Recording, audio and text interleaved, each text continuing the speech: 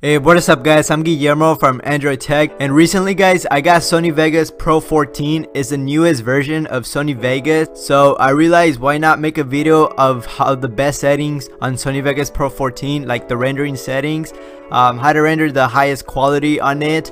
So since a lot of people have been asking me, and I am really sorry guys if I haven't been uploading as much as I used to on this channel. That's because I've been actually very busy with schoolwork, and you know, I've been uploading on my main channel like every week. So yeah, I'm really sorry if I haven't been active on this channel as much as I used to be. But with all that being said guys, let's go ahead and open Sony Vegas Pro 14. So as you can see, it's this one right here, and I still have the older model, the older version of Sony Vegas Pro 13. It's just on my desktop right here. So let me, as you can see, it's right here. Let me search it up, Sony Vegas, or I think I deleted it, I don't know. Yeah, I think I deleted it because I don't really use it. I mostly use Sony Vegas Pro 14 and Premiere Pro CC 2015. So as you can see, this Premiere Pro CS6 actually, and yeah, they're both work pretty good, but I mostly use Sony Vegas Pro 14 because of the ease of use, because Premiere Pro CS6, it's kind of hard for beginners, but you'll get used to it. When I first started using Sony Vegas, I was like Premiere, I didn't know how to, you know, edit, but that's because I got used to it with Sony Vegas. So right now I'm more familiar of using Sony Vegas rather than the other programs out there. So yeah, I highly recommend you guys to get Sony Vegas Pro 14 if you guys are starting out a YouTube channel and don't really want those you know, hard editing softwares out there, because there's a lot of programs but they're pretty hard. Like we have Premiere Pro CS6, Premiere Pro CS5, and Adobe Premiere Pro CC 2015, and we have the other programs like for the Final Cut Pro for Macintosh and all that Apple stuff. So yeah, I just recommend you guys to use Sony Vegas. You know, Sony Vegas Pro 13, all the older models are still pretty good, but I just highly recommend you guys to get Sony Vegas Pro 14 because the timeline, it's way easier to edit on. So let me open it up right now.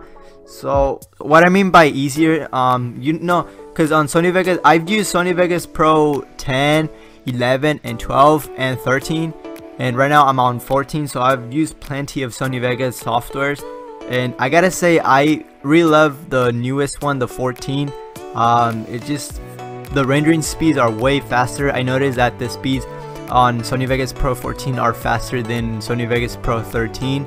Well, that's because probably they added this little bug issues, that because I noticed that Sony Vegas Pro 13 had a lot of issues when I used to edit.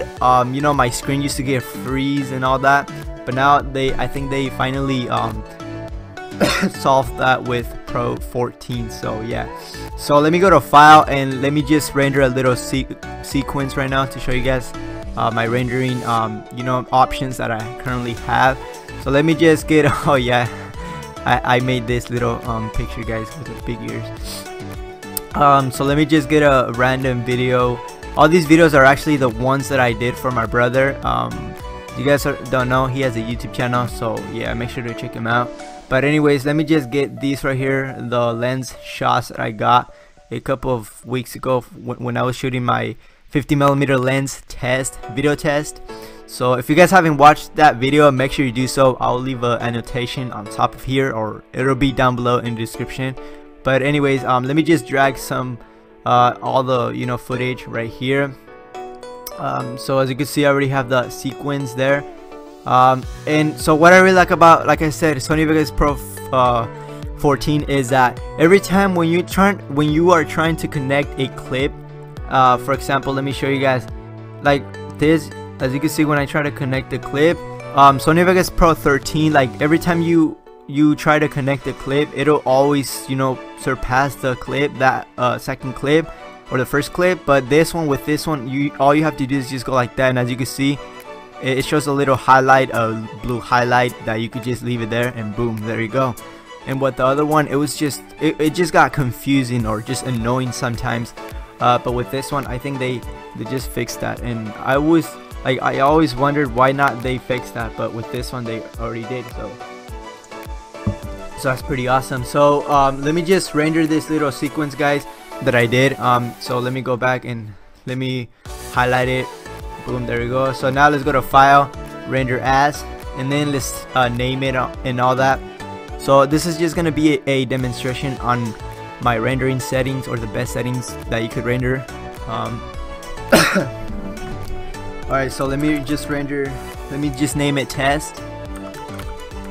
Alright, test. So what you have to do is that so you want to select this option right here where it says Windows Media Video V11 WMV. Click on that one and then go down, and then if you have like a 1080p video, which I'm currently gonna render a 1080p video, but if you have like a 720p or below, then I don't recommend you guys to use these settings, because these settings are too big for 720p. I recommend you guys, if you guys have if your video is in 1080p quality.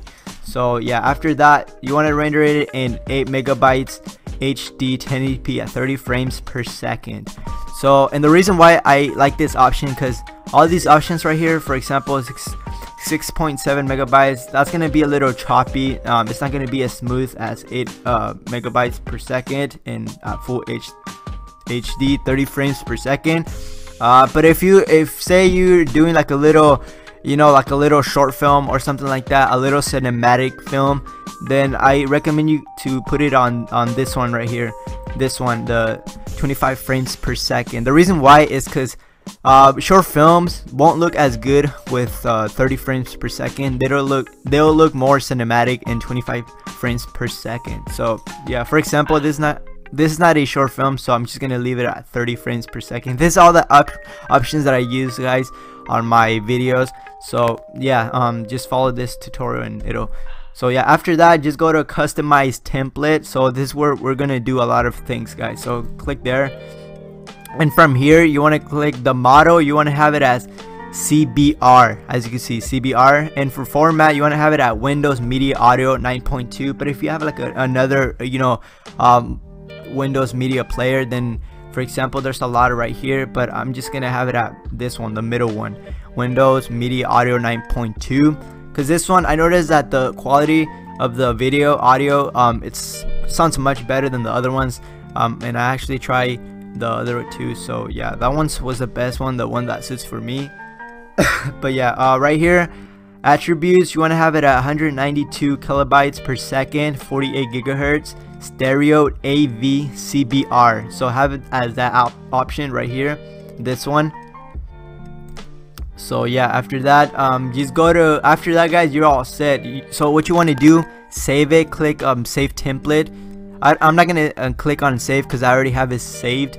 But after this, you're gonna want to go to video right here, video, and let's go here. So as you can see, just follow these steps, guys. So for the model, just click on CBR, Windows Media 9, and for the video smoothness, you want to have it all the way to 100% sharpness.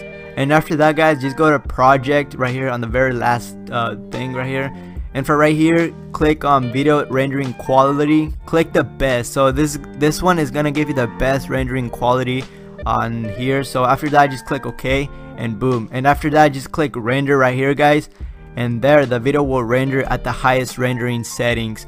So that's gonna do it for this video, guys. If you guys enjoyed it, make sure to hit that like, and also, guys, comment